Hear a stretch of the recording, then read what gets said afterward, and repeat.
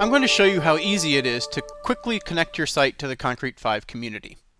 The only thing you have to remember about this process is you've got two accounts involved. The one is your admin account that you use to log in and manage your own website. That is your own. It has nothing to do with your community account on concrete5.org. That's a place where you might go to post a message in the forum or get support or buy add-ons and themes. That's its own account. Let me show you what I mean. If your site is Concrete 5.5 or greater, it'll have a toolbar that looks like this, and you may want to do something like download more themes. Since we haven't connected to the community, we get a page like this, which will explain more about what the community is if we'd like, or we can go ahead and connect. I'm going to click that.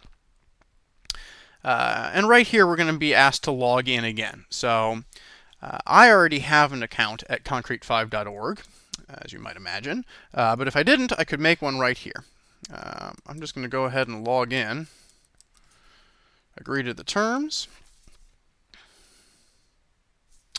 It may ask you if you want to send this form because parts of it are not secure. That's totally fine. You're not sharing any data you shouldn't, so go ahead and hit send. And that's it. You can see we get a message saying that we've connected. We even get a nice little ribbon for it.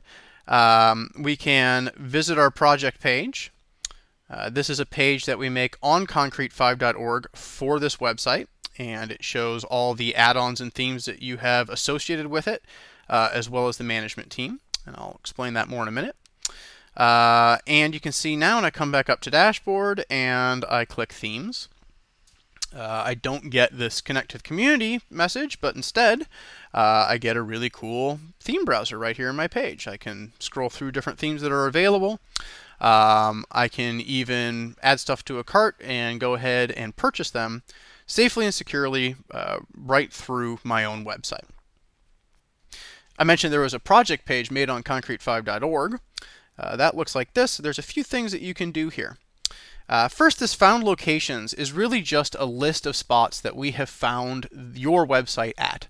So if you've got a larger website and you are working on local copies of it for development, or you've got a few different people who are working in different instances, as long as you are using the same database, as long as you're copying that database, anytime you connect to the community, it'll just automatically show up here as another found location. There's no way for you to manage these locations, and there's no reason you would need to. You can't change your site's URL by changing this. This is basically just a log of where sites have connected to the community posing to be yours. Management team section is interesting. You can add other Concrete 5 users here. And if I were to add Andrew, which of course I would do, now he is a contributor to this project, which means he can get to this project page. He could assign an add-on or a license, add-on license or a theme license, and I would be able to install that onto the website. So if you've got a team of people working, that's a great way to do it.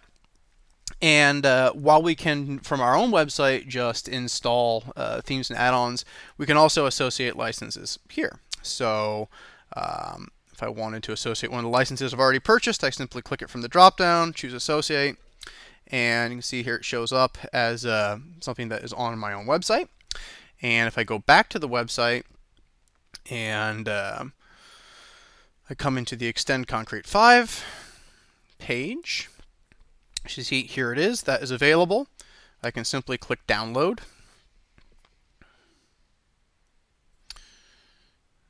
And I am foiled because that add-on is not actually available for this version of Concrete 5. But if it were, it would download and automatically install. The last thing I will point out in this video is if you do need to change project pages, if you've built a whole bunch of stuff at one website, you are losing the database and you're building a new website, but it really is the same site, and you just want to reassign the licenses that from one project page to another, you can release those licenses from this project. Now they'll be available to assign to a different project page. If you edit the project, you can actually change the name and description so you can remember which one is which. You can choose who actually owns the project, so I could hand this off to Andrew, put him in charge, or I could just go ahead and fully delete the project page, which is going to remove the connection between concrete5.org and your own website. So that is the easiest way to install add-ons and themes. It's not the only way. You can do it manually as well. But certainly this is the simplest way to extend your Concrete 5 site.